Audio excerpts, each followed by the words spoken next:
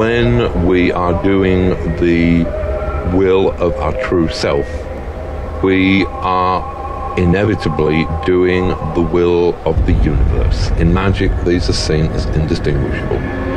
That every human soul is in fact one human soul. It is the soul of the universe itself. And as long as you are doing the will of the universe, then it is impossible to do anything wrong.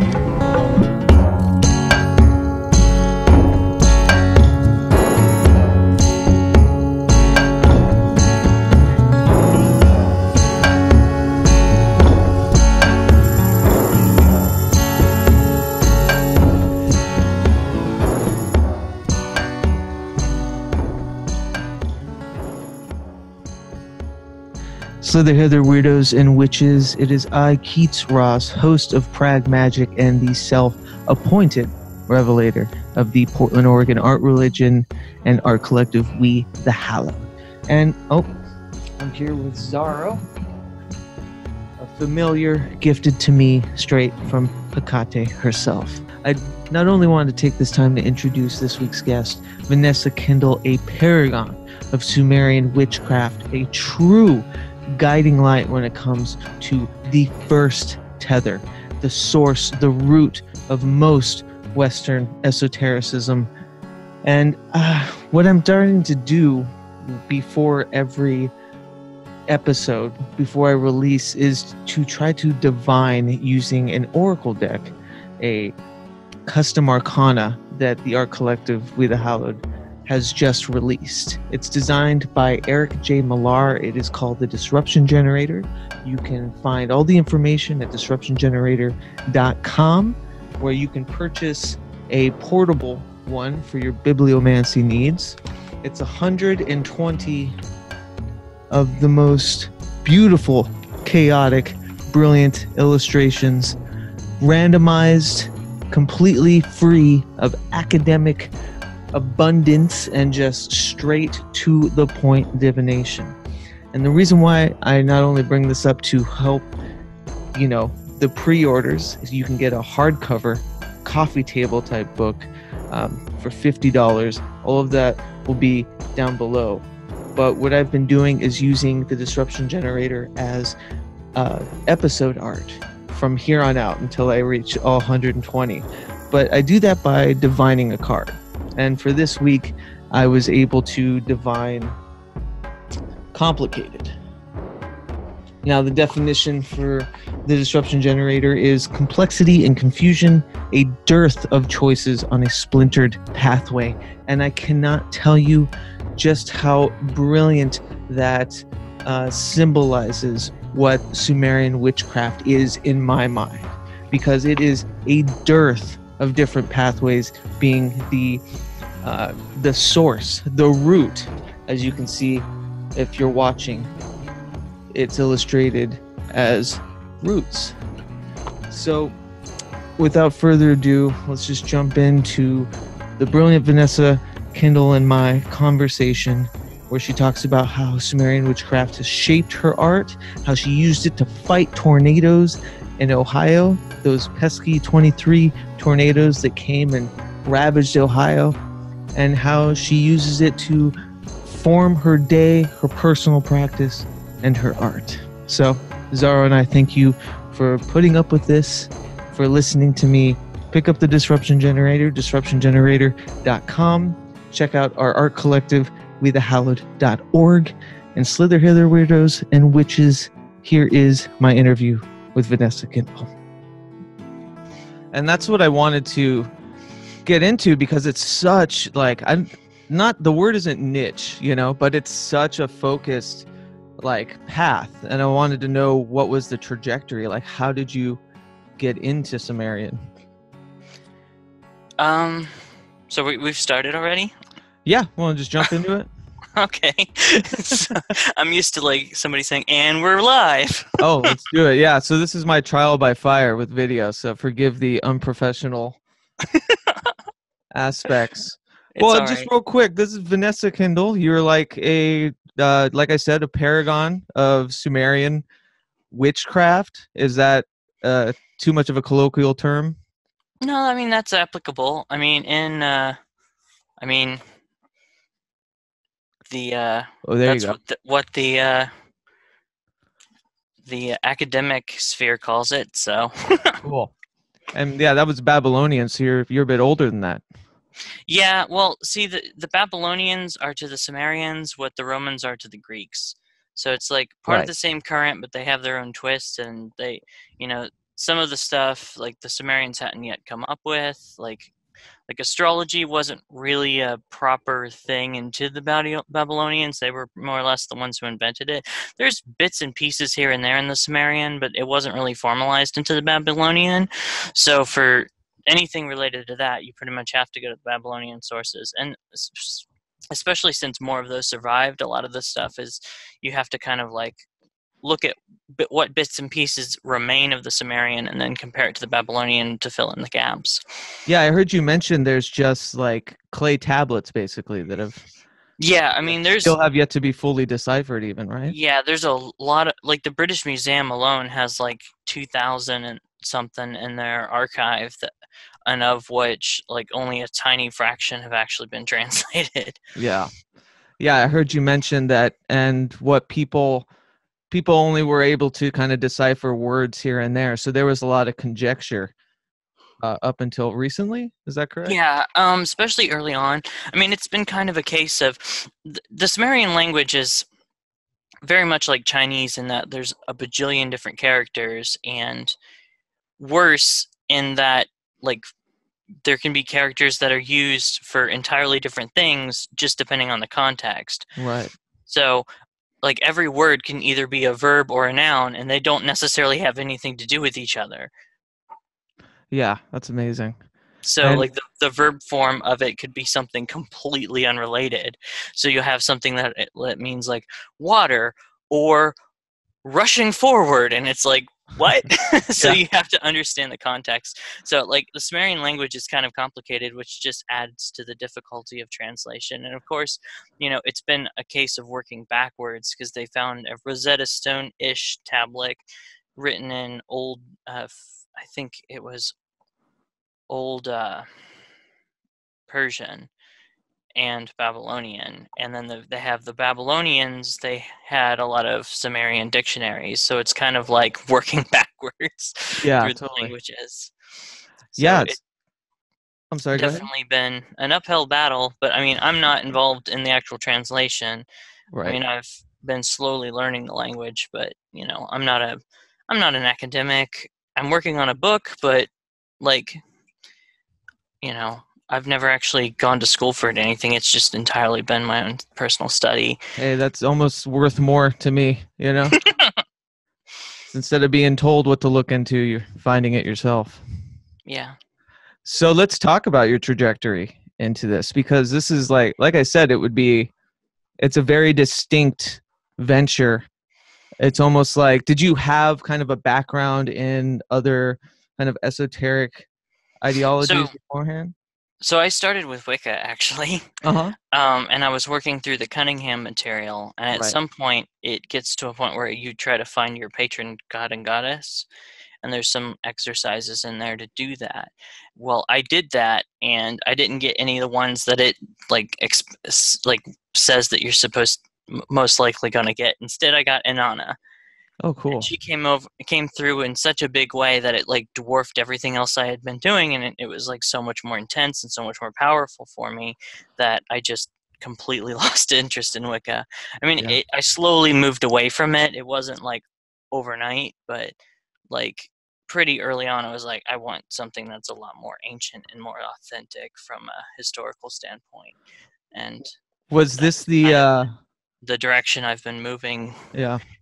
more and more as time goes on. I was going to ask, because you had mentioned on a podcast I've listened to that you were visited by kind of a dragon. I think you described it as Falcor-esque from the Neverending Story.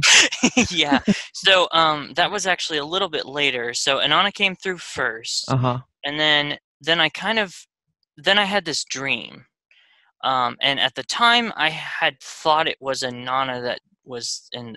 Well, I'm not even sure it's a dream. It was one of those hypnagogic. You wake up, but you're not really awake or are you, but you wake up again kind of things, Totally.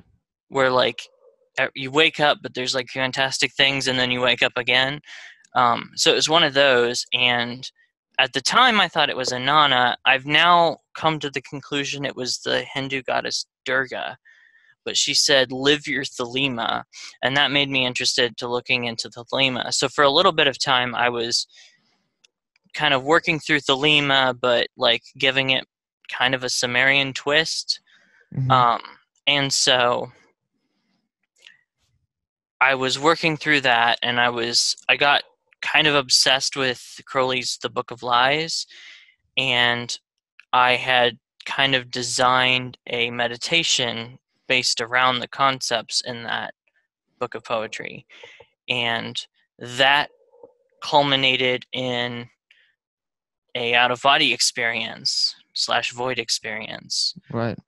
where I met Tiamat in what I would now describe as the Abzu.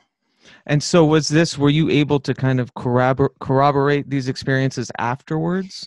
Because like I know with, I've had experiences where in these states, have met with beings or deities that I would later find out to be correlating to things, correlating to certain ones.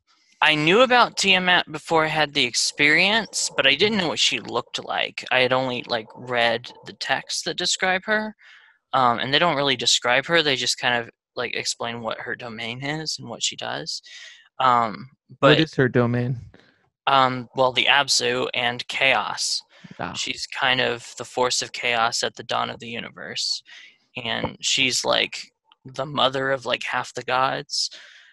Her Sumerian name, which I didn't know at the time, is Namu, and that's kind of the one I tend to prefer calling her now, except in the context of that experience, because she introduced herself to me as Tiamat. I think because that was the name I knew. Oh, right. So yeah, it's like speaking to you in a language you can understand almost. Right. And so how she appeared to me in the Abzu was, I use Falcor to describe it because that kind of gives you the overall body shape, but Right. it was more dragon-esque than that, more scaly. Definitely the color was like that, but more like, have you ever seen an albino snake? Sure. With like when it's like kind of having freshly crawled out of its like shed its skin, so it's still kind of oily, and so it kind of looks rainbowy. Mm-hmm. That's how it looked, how her skin looked. Very cool. But her shape, I later found I think it was a cylinder seal with a depiction of her on it, and she looked exactly like that. She was just in a different position, but like she looked exactly like that. So it was kind of to me, it was kind of a proof in the pudding kind of thing. Right. A verification of what I had seen to see it in stone like that. Very cool. I wanted to ask you too about if you could describe the process of reaching this state, a little bit about the ritual. It was mostly it was a meditation. I was practicing some meditation exercises that I had gotten from some Buddhist texts that I had been reading. And I think one of them was the Sutra on the Full Awareness of Breathing, specifically Thich Nhat Hanh's commentaries on that, and a couple things that I had pulled out of the Penguin. What is it? Hold on, let me actually grab it. It's right here. Something I had pulled out of the Penguin Classics edition of the Buddhist scriptures. I don't remember which one it was. I just kind of flipped through. Is there a lot of... Oh, I'm sorry. Go ahead. So I used the techniques that I got from those texts, but the actual meditation was on the concept of nothingness, of void, of like the space, like empty space. Yeah. And like the concept of non-existence, and that seemed to be what sparked it. Yeah, because I was thinking when you were talking, you brought up the Buddhist correlation, and you had mentioned before, like you had used the term hungry ghost, describing one of the gods, or like it's like, what did you call it? Post-human, I think was the term you used, which I really loved. um, I don't think that I described the gods that way, but definitely No, there are no. spirits. Yeah. I'm trying to. Where did I put it? There Yeah, it because is. that was my Um, introduction, the it's Tibetan actually Book of the Dead. yeah. Hungry ghost is one of the types of spirits that are listed in the. So I have right here. It's called the Witchcraft series Malklu. Maklu. Always mispronounce that. It's actually a Babylonian exorcism text, and it's Oh, right. really long. It's more of a collection of them all kind of stacked up on top of each other. It Mhm. very much reminds me of the Headless Rite, I and was just going to ask you about that. I actually used it to kind of construct my own Mesopotamian version of the Headless Rite. Among other tablets, it wasn't the only source, but in any case, one of the types of spirits that are mentioned multiple times is hungry ghosts, because the idea was that when your ancestors died, if they weren't buried exactly perfectly, or if they were like jerks in life and therefore rejected from entering the gates of the underworld, then they would just kind of wander the earth as a hungry ghost, and that's where you get a lot of the weirder kinds of illnesses, as well as like misfortune in your life. Um, Also, some poltergeist type things in some contexts. Um, Sleep paralysis type things in some contexts, Right. and other such things. And so, like, concern about ensuring that hungry ghosts in your family were taken care of, and so that there came a lot of ancestor worship and like leaving altars out for your dead relatives and stuff, with like food and drink offerings and all that sort of stuff. But also to kick out the hungry ghosts that aren't in your family that might be messing with you, and that sort of thing. Is there, yeah, I was, wondering about the synchronous kind of rites that are maybe even stemmed from Sumerian, because I'm guessing that that's the tether really is Sumerian witchcraft has those, tentacles and everything, or that's where Definitely. the archetypes come from. Definitely a lot of stuff in the Westerns, anything that goes through the Greek and Roman heritage. That's not really the right word. I'm trying to think of the word that I'm trying to use. Anything that goes current, there's the word I was looking for. Anything that goes through that current originally comes from Sumer. I mean, the Greeks learned their astrology from Babylon. They Yeah. actually traveled there to learn it, and then of course claimed credit for it because they always did that. But I mean, and most of the Greek pantheon is actually Greek adaptations of Babylonian deities, which of course Babylonian are to the Sumerians. They're a version of the Sumerians. So, and the Babylonians influenced a lot of people. There's elements of that in the Hebrew scriptures. There's elements of that in Gnosticism. There's elements of that cross back and forth with Egypt. So there's some Egyptian deities that were imported into the pantheon, such as Bes. And there were some Sumerian deities that got imported into the Egyptian pantheon, sometimes through other vectors. So like they would become popular in a nearby civilization, and then that civilization would send it to Egypt. So, for example, Inanna, through the vector of Asherah, which was her name in the Canaanite pantheon, which they kind of changed some of her attributes, but she got imported into the Egyptian, or was it Astarte? I think that was the Persian name for her. It kind of gets complicated and mixed and matched and stuff as it goes throughout the line, but certainly the whole huge mess of the stuff that we see in all sorts of pagan paths definitely connect to Sumerian or have a shared heritage, because like pretty much any of the Proto-Indo-European religions either stem from Sumer or stem from whatever civilization Sumer came from. Because the Sumerians definitely describe having come to Mesopotamia on a boat and settling there from somewhere else.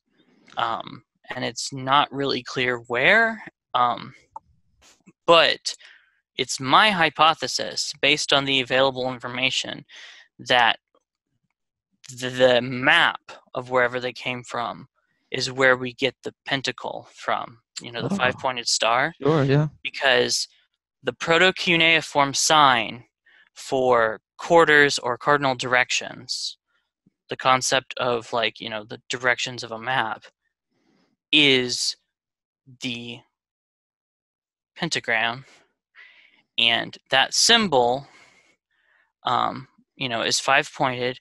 And in the cuneiform tablet, the Sumerian king list, there are a list of kings that come before the flood, before they resettled in Mesopotamia. Mm-hmm. And those kings rule over 5 cities.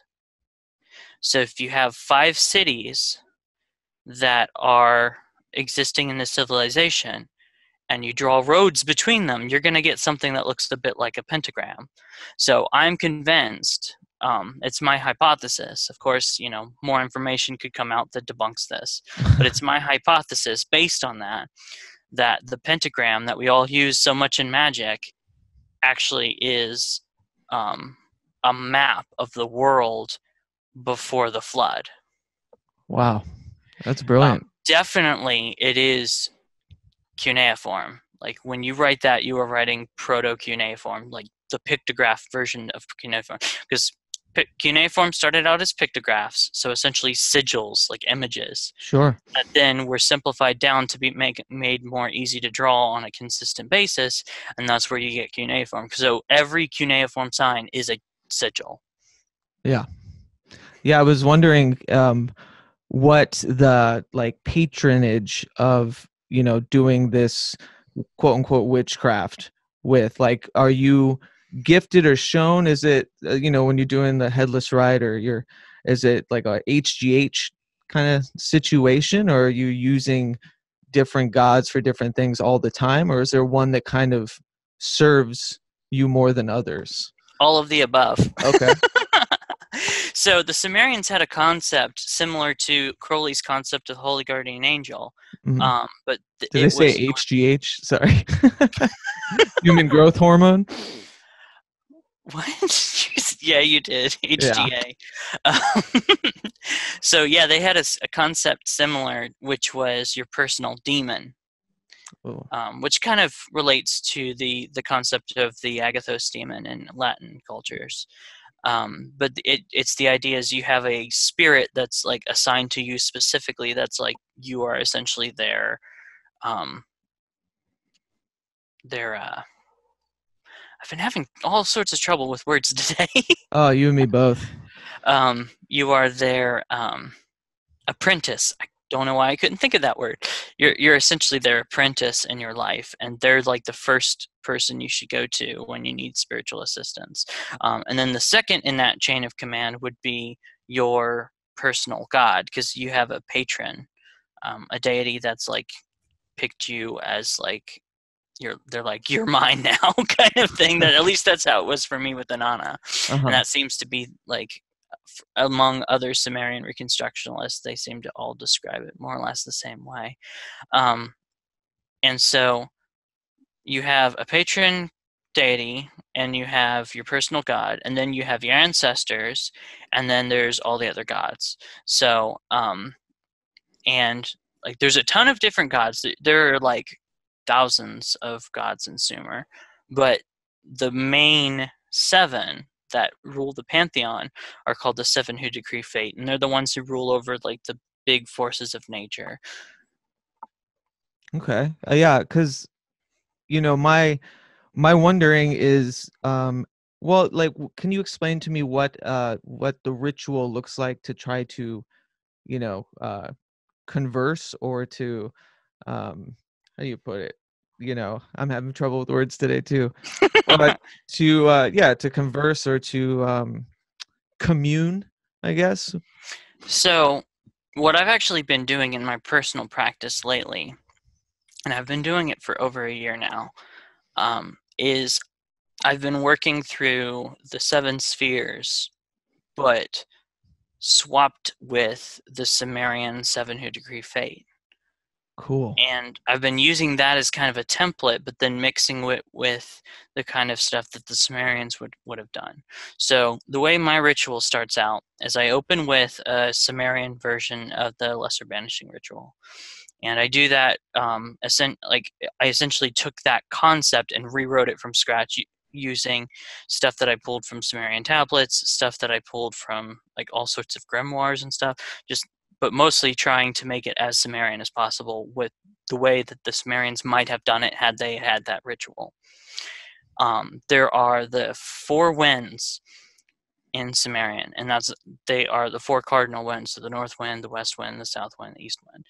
They rule over the 4 elements, and that's all pulled directly from tablets. So each one has an element, each one has a god that they're, some of them, depending on which tablet you go off of, which god goes to which is kind of, there's, different people had different opinions on that, but each one ideally had one god, and then they had an omen associated with them. So if you were being blown on by that wind, you knew that, hey, if it's, this wind, you're probably going to have a storm. If it's this wind, it's probably going to be fine, that sort of thing.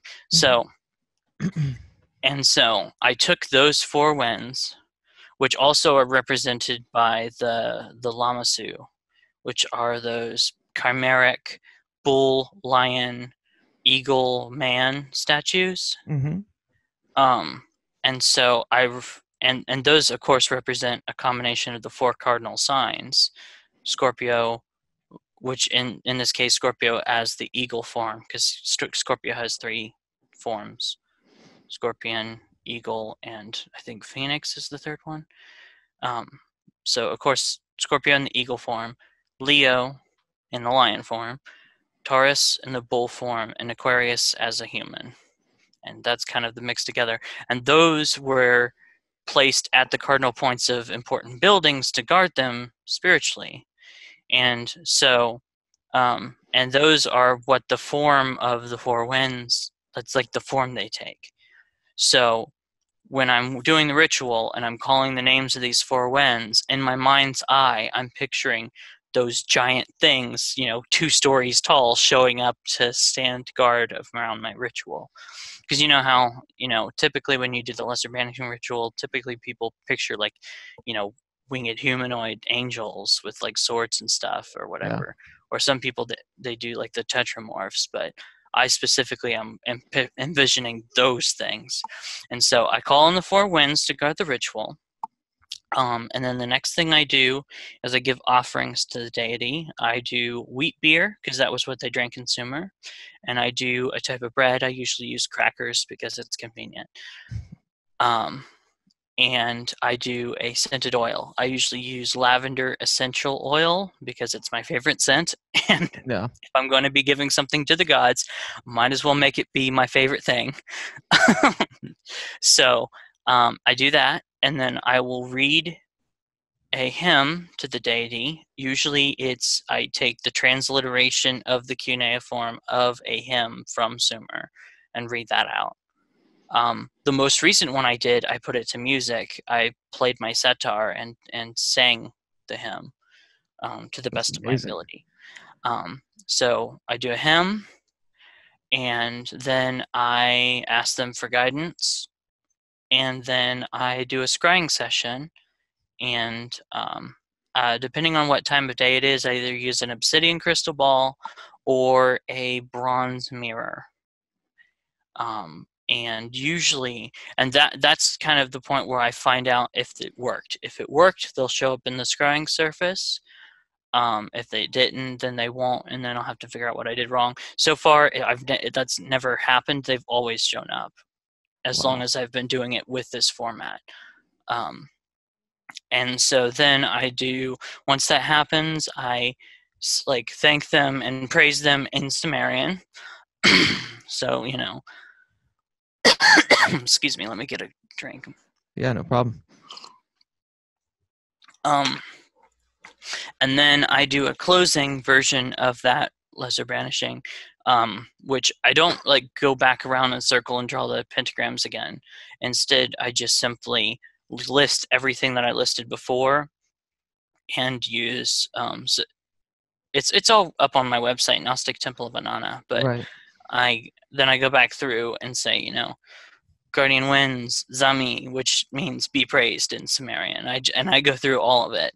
And of course, all of this, most of this ritual is in Sumerian, except the things that would be inconvenient to translate, which is essentially whatever I'm saying off the cuff is going to be in English. But all the stuff I've prepared ahead of time I try to do it all in Sumerian as best to the best of my ability. I'm not an expert on translating Sumerian, so I'm sure the translated Sumerian rituals that I've done are probably really grammatically incorrect and probably use some wrong words, but hey, the gods don't seem to mind because they'll take it. They're happy to be talked to at all. Probably. So anyways, then once I'm done and I've closed out the ritual, blown out the candles, all that sort of stuff. I like candles too. I don't know if I mentioned that. Do you use like color code? No, I've been using LED candles lately just for fire hazard reasons because I've been doing it indoors. So I like it. That's cool. It's a good mix of the, the temporal time too. And I have a cow-shaped candle that I light as well, which is as a substitution for a burnt cow offering. There you go. So it's literal. That works. Yeah, I got the idea from someone else in the Sumerian Reconstructionalist community. So, anyways, so once I've closed out the ritual and done everything, I pour out the whatever I had given as an offering. I put it outside because you're not supposed to reuse stuff that you've given to a deity, and I feel like it'd be kind of disrespectful to pour it down the drain and throw it in the trash or something. So I put it outside, and then I draw whatever I saw on the scrying surface to the best of my ability. So I have a drawing, a record of what I saw, and that so that I can look back on it, and so I can remember how that deity showed themselves to me, and so I can show it to other people. Hey, this is what I saw. Are you finding that what they show to you sometimes translates into works of art as well? Yeah, well, of any sort, definitely. A lot of the last so many articles I've written for the Peacock Goat review, mm-hmm. have largely been centered around either lessons that I learned or just like recounting my experiences of these initiations. Definitely different ones have inspired me to make different things. Like when I did the Inky one recently, I was inspired to make an idol for Ninhursag, which is the goddess of nature and also Inky's consort. And that's now a part of my everyday altar next to my Inanna one, which I was inspired to make an Inanna one earlier in the Prath. These are the clay talismans? Yeah, I've done that. I've done, and along with that, I've done votive figures, which are little praying people that you set in front of the idol so that they're praying to the deity, they're worshiping the deity even when you're not around. Kind of a mix on the like servitor concept. Sure. I've done altar tiles with the Star of Inanna on the Inanna one and the symbol of Ninhursag, which is a kind of weird loopy omega shape thing on that. That's pretty much all I've done out of clay for that, other than I've made a set of essentially runes, but with cuneiform signs for divination purposes. And that I've been doing music. I've been inspired to try and create. I'm working on an album of Sumerian hymns, trying to make it sound as Sumerian as possible. I got a setar. That's I've been learning amazing. how to play that. And I'm supposed to be playing that at Dayton Pagan Pride this September. So hopefully I'll be ready by then. That's incredible. Yeah, I absolutely adore both the customization, like the cooking aspect of bringing in a bunch of different ingredients, but also you have like such deep reverence for the things you're working with. It's not a lot of times, I'll speak with chaos magicians or something that's very much just kind of whatever works, it doesn't not really given too much reverence or care about what I'm casting or consorting with, So I'm happy that both it's like this such an intent riddled ritual, but it's also like very artistic too. So that's amazing. I was going to ask you too about, what this leads into. First, let me just say I'm glad you're okay. You guys were ravaged by 17 tornadoes. Is that correct? Not you personally, I think but the count's Ohio. up to 23 as of I last checked. Of course, the number. Yeah. Because the number that they were, because there was, when it first came out, they were like, okay, we think there's like 11. And then they started like inspecting the damage and looking at the records and stuff, and the number just kept counting up for like the next couple weeks. I think they finally stopped it on 23. That was the last number I heard. So. 23 is a very appropriate number. Of course. But what I was kind of diving into was you had told me that there was ritual work used to kind of keep you safe or protect you and yours during this time. So I'm in a group called Lunar Cry that's on Discord. It's run by I am having the worst time with names today. Oh, it's totally cool. It's been run by Rin Collier from Where Did the Row Go? And I had asked the people in that group to like do rituals and magic and stuff to protect me and my loved ones during that storm. That's incredible. And none of my loved ones were harmed. None of their houses got hit. A couple people that I'm close to's workplaces got damaged, but like they are doing okay. So, and there was a lot of places that got hit really hard, but everyone that I knew was protected. So I feel like that was a successful bit of magic right there. So what was that like? I was busy hiding in the bathroom, so I wasn't actually doing it. I was just talking to them on my laptop. I had my laptop hidden in the bathroom with me. Did you give them a like a group ritual to all do in conjunction with each other, or did they just kind of use their own? They just did whatever they had. Oh, that's brilliant. Whatever their practice was, they just kind of did their own thing. I love that. That's incredible. I mean, technology, right?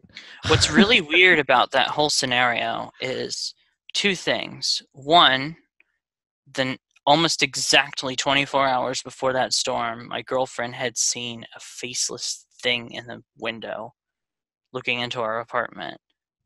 She didn't get a good look at it. It was from across the apartment, but it definitely wasn't a person, and there was no way. We're on a second story, so there's no way any person could have easily gotten up there without a ladder, and you'd hear a ladder. So, yeah. What's your assumption? So then later that day, the next day, but before the storms hit. Excuse me. Let me get another drink. My throat's really scratchy today. So earlier in the day that the storms actually hit, I had done a divination with the Sumerian Oracle deck, trying to figure out what that faceless thing was. I don't remember all the cards, but I remember in the near future position was the card Ishkur, who is the god of storms. Mm-hmm. And then later that very same day, we got hit by all these tornadoes and storms. And I feel like that was kind of, a warning to me, hey, you should probably pay attention to this. And honestly, I probably wouldn't have been paying as much attention to the storms had it not been for that card showing up. Because we do get thunderstorms a lot around here in Ohio, and most of the time they're nothing to be worried about. So a lot of times I just kind of tend to ignore those alerts and stuff. Yeah. But I was paying more attention because of that, and as a result, we were safe. Or That's I feel incredible. like, at least partially as a result, we were safe. We had made a point of being home. So is there a faceless type deity in Sumerian that kind of perked your ears when you heard that? there is, but I don't think this thing was it, because the faceless thing is Alu. I hope I'm pronouncing that right, which is essentially, so when humanity was created in the Sumerian mythology, they needed essentially a spirit and a life source to put into the clay statues to create humanity. And so the god Wela, who was the god of intelligence, volunteered, well, or was not, or was volunteered, depending on which tablet you go off of. If you go off the later tablets, was volunteered. Earlier ones seem to be volunteered of his own volition. But in any case, was sacrificed to have his, like, life force put into these statues to create humanity. Well, when that happened, he had a ghost, and his ghost became a hungry ghost and wanted its body back, essentially. And that hungry ghost is Alu, and it is the shadow thing, the faceless shadow thing, that is the thing when people have sleep paralysis. Oh yeah, At least some of the time. the shadow And, people. yeah, the most violent one. Ooh, like an incubus almost. Yeah, specifically the faceless one that tries to like kill you. And that was their explanation for what that was. And of course, me being a Sumerian structuralist, I assume they're right. Yeah. So in any case, Alu is, a faceless thing, but Alu wouldn't warn you about a storm. Alu Yeah. wouldn't have anything to do with storms. Alu would show up in the middle of the night and try to basically choke you to death. Yeah. It's And not his purview. rip your spirit out of your body so that it can have its body back, basically.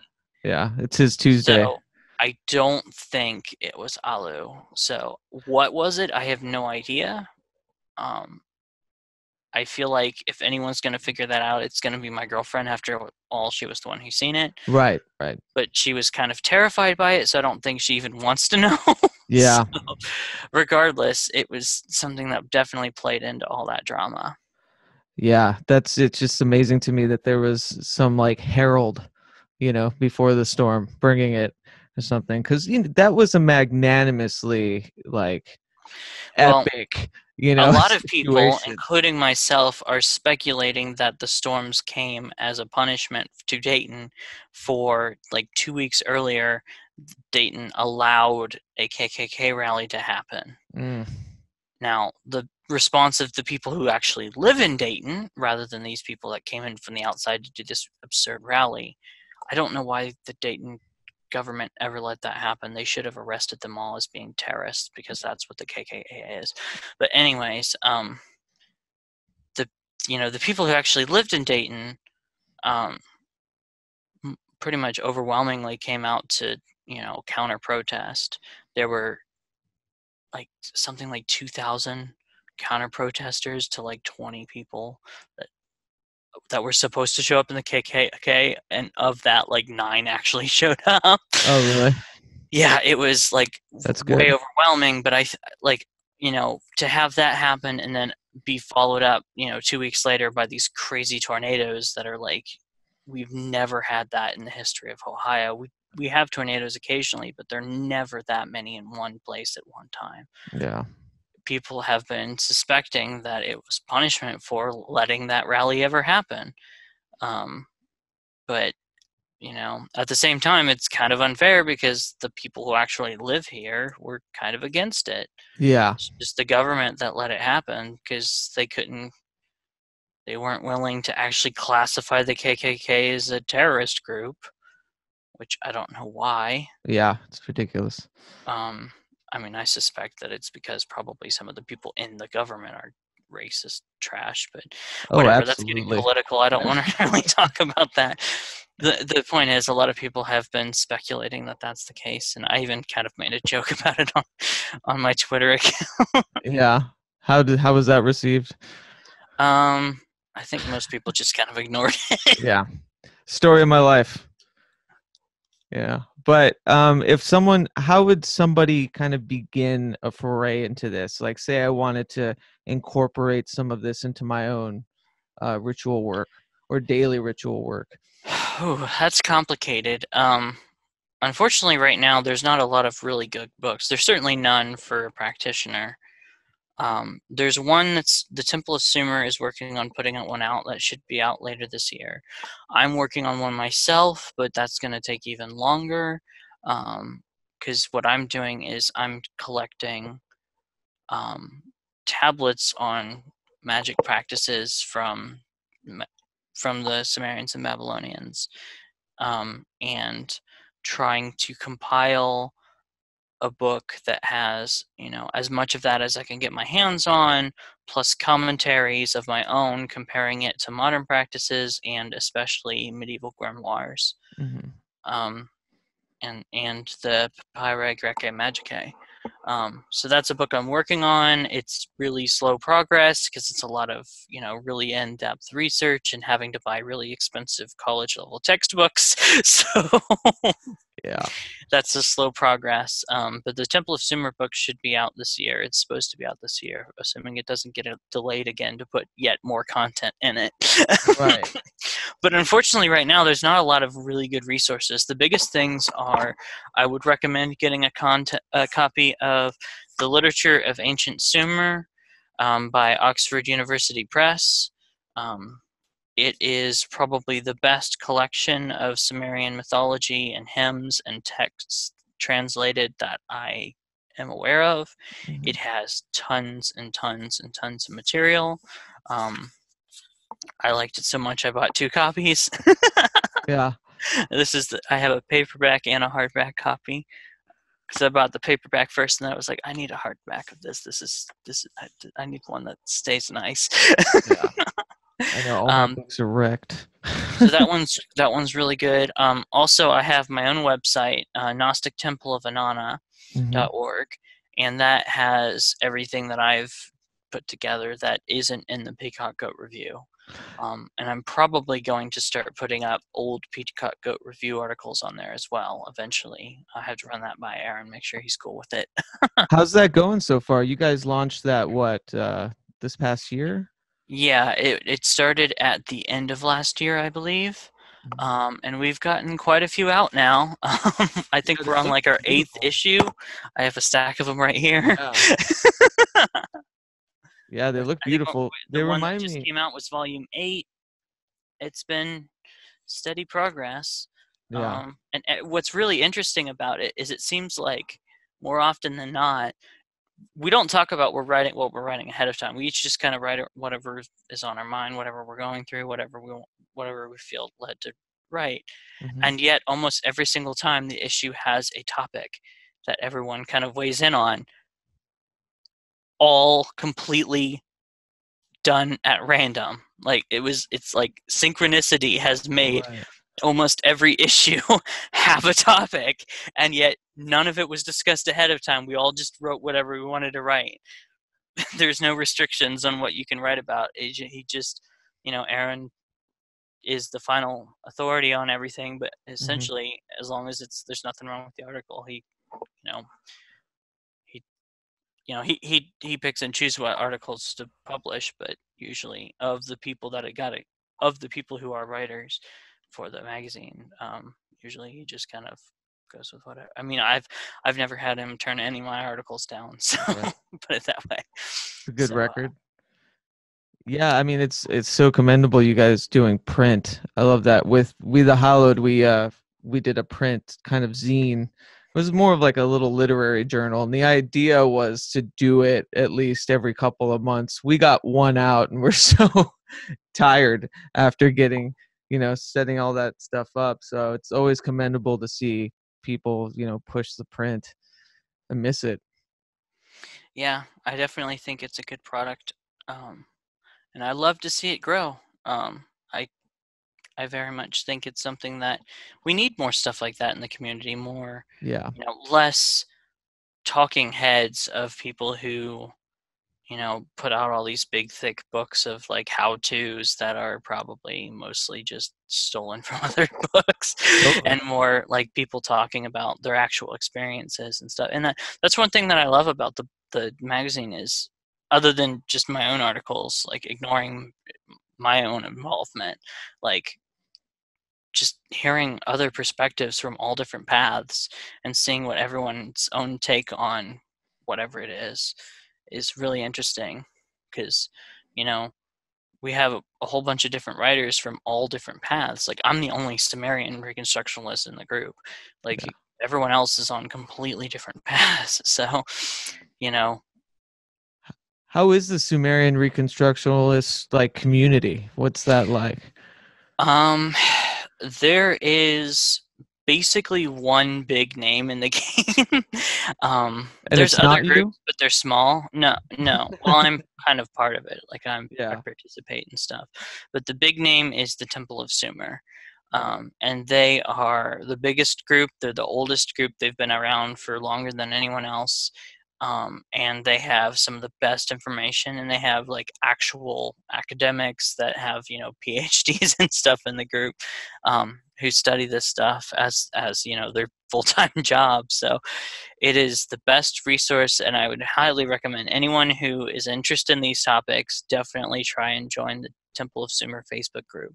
It is a great group of people. They are really helpful, answering questions, pointing you to information, providing resources. Their website is pretty informative, although it's kind of being rebuilt at the moment.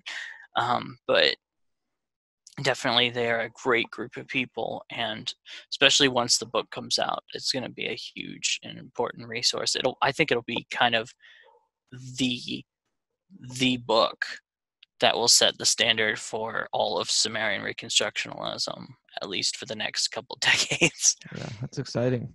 How's Incantations and Butterflies going?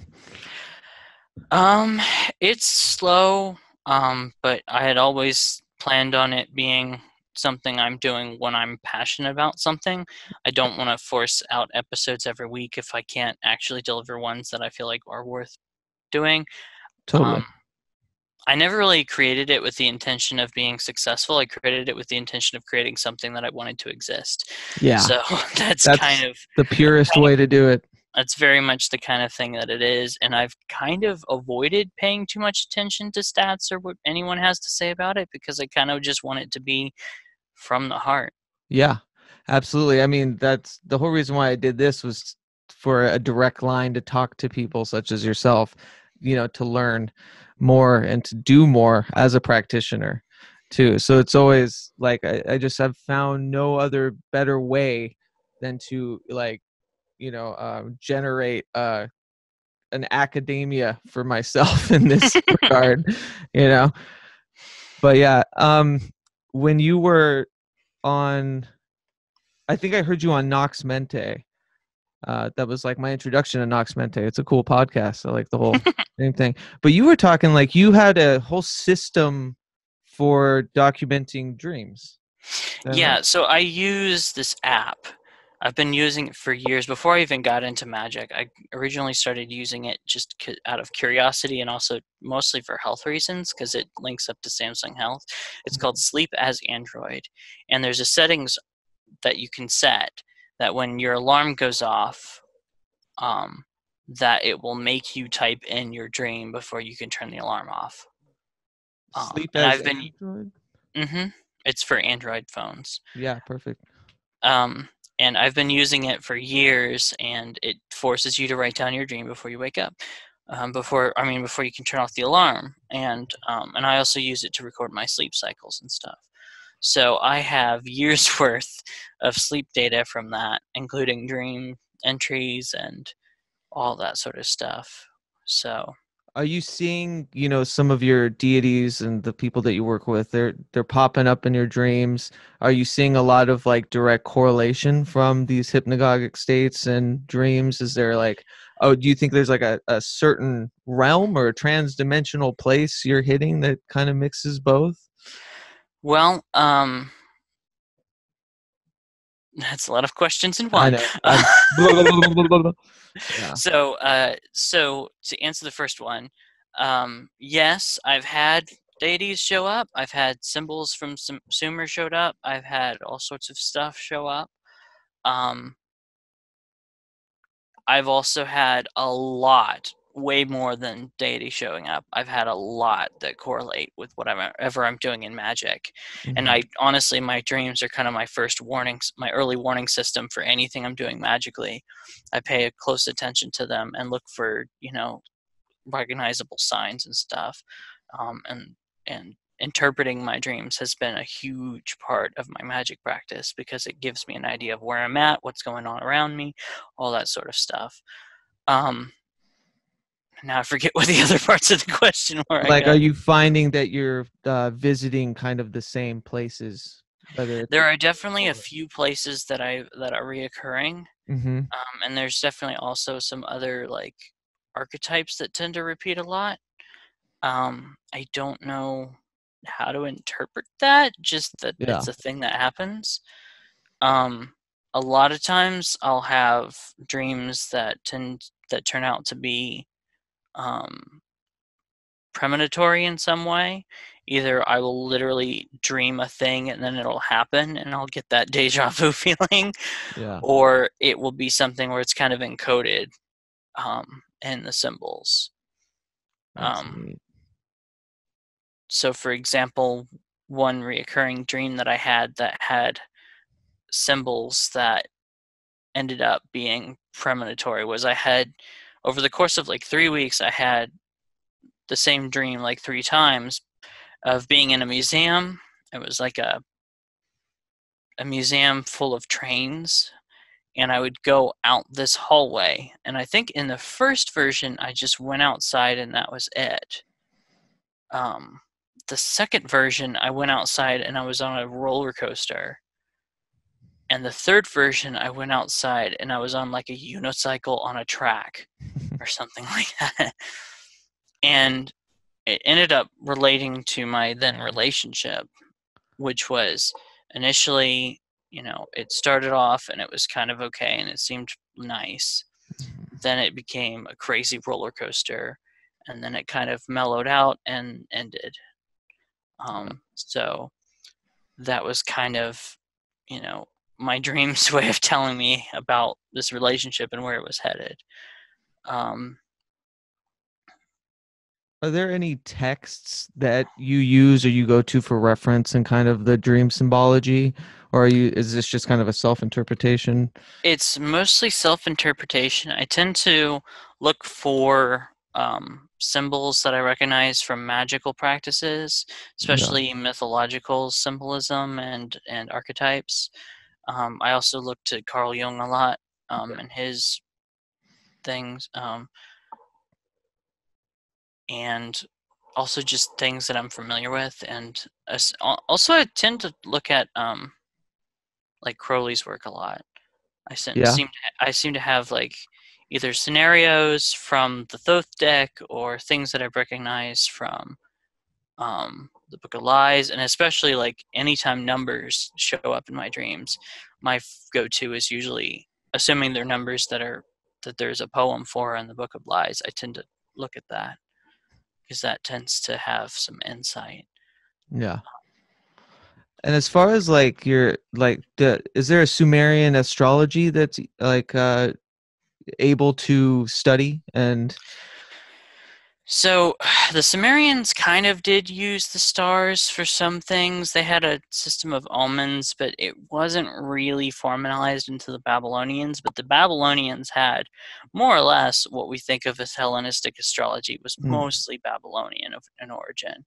They had, I mean, of course, the Greeks had their own twist and their own like stuff, but for the most part, that comes originally from the Babylonian. So I do look at astrology some, but I haven't really put all that much effort into learning it. Yeah. And honestly, the biggest thing is when I go to do that, I want it to be the Babylonian astrology as well as I can put together.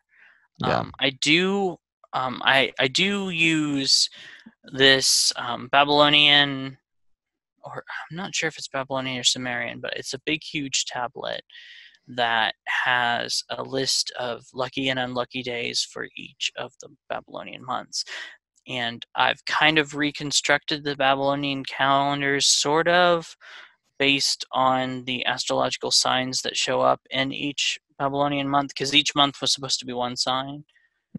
So I've kind of put together this like reconstructed calendar system, and I wrote up a script, and it's on my website. If you go to the calendar page, that is the calendar, and it has the list of lucky and unlucky days, and then a list of things that month is astrologically good for. And so anything that I'm doing that's one of the things that can show up on that list, I refer to that as a guide. I also tend to mix in the I'm not sure where it originated, but the idea of like the planetary days and hours, Right. I tend to mix that in a lot. But I've swapped it somewhat because I use the Sumerian 7 who decree fate instead of the typical Roman associations. So I go off of that. And especially if I'm going to work with a specific spirit, I will try and use. So in the Sumerian Oracle deck, there are two types of cards. There's the black cards and the gray cards. The gray cards are mostly like more not so much spirits as like the Tablet of Destinies, Core, Iridu, different like non-spiritual, you know what I mean, non-spirits. Although I think there's a few that are mixed in with that. But anyways, as for the black ones, which are all the spirits, if I'm going to, work with a spirit, meaning a god, a demon, any of that, I will look at its Sumerian Oracle deck card, if there is one. And so the black cards are sorted into 7 suits based on the 7 who decree fate. And so there's symbols for each one on the card, and then a number. They're given a number, 1 to 7. And so I refer to the Sumerian Oracle deck card, and I use whichever of the 7 who decree fate is on it. I use that to place it in the planetary hours and days. So for example, if it's Inanna, I'm going to be using the day and hour of Venus. If the one is, Utu, god of the sun, then I'm going to be using day and hour of the sun. So whichever symbol is on the card, that's the one I'm going to be using to contact that spirit. There's no real historicity to that organization other than whatever the person who made the Sumerian Oracle deck put in, but it seems to work for me, so I'm just using it.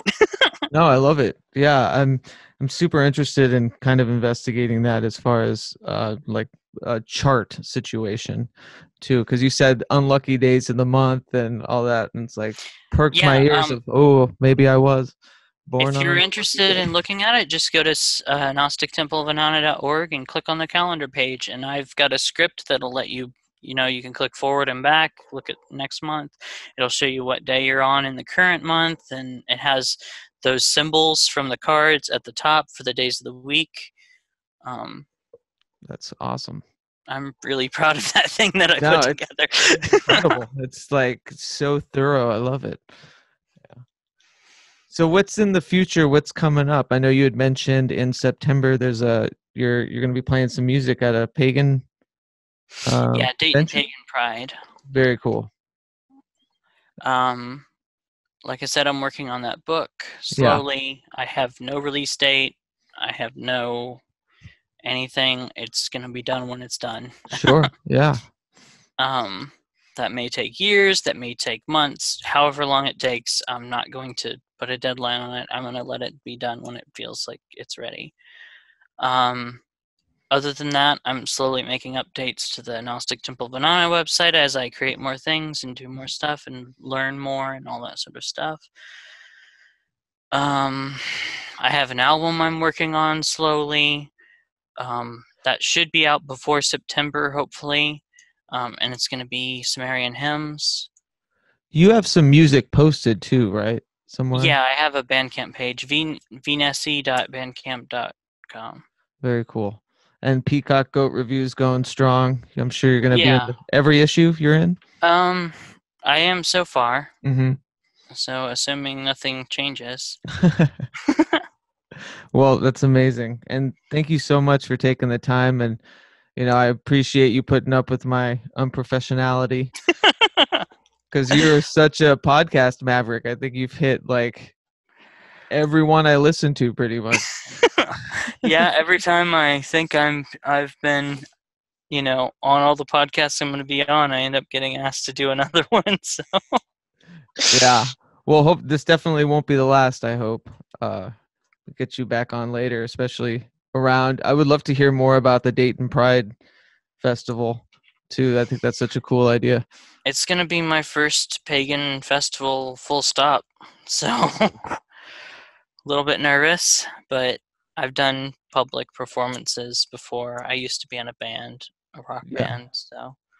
Very cool. Yeah, I mean the music situation, the writing the Sumerian hymns is I'm so interested in that. I can't wait to hear what comes of that. Do my best in pronouncing Sumerian words. It's kind of like you've never heard it really said appropriately, right? There's really only one attempt that I'm familiar with, and I've kind of been inspired by him. On YouTube, there's Peter Pringle put out a video. He actually has a gishgudi, which is the Sumerian musical instrument, which the setar is the modern, descendant of. And he did his attempt on doing just like the first 4 or 5 lines of the epic of one of the Sumerian Epic of Gilgamesh tablets. Mm-hmm. And it's really beautiful. I'd recommend everyone check that out. But no one's really tried to do it on any kind of scale, and certainly not like his video is just him singing and playing the gishgudi. I'm gonna include drums and stuff, and maybe even try to do a flute. Very cool.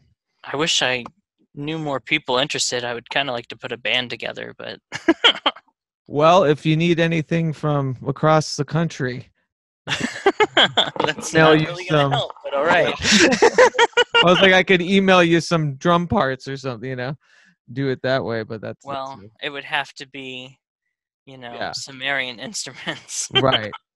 Right, and because you wanted to get it as close to. Yeah, I want to try and recapture what that might have sounded like the best I can, and the plan is I might have to change it though, depending on what I can find, because I think I've kind of hit a roadblock on a couple of them.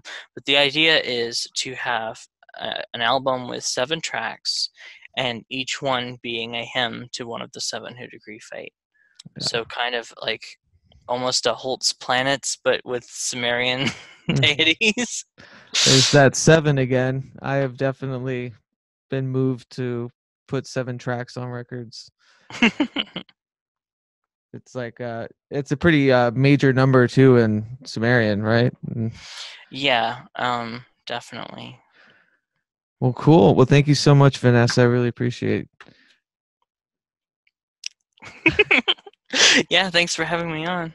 Of course, yeah. And stay in touch. I'll get all the pertinent links and everything down in the description, all that fancy stuff. I'll make you a real fancy introduction so it doesn't just come into my really bad introduction. Well, thank you. Have a good rest of your night. Yeah, you too. Yeah, stay safe. Keep punching those tornadoes. I think I'm going to continue hiding from them. Yeah. Punching them with magic, I mean, Fair enough. All right, have a good one.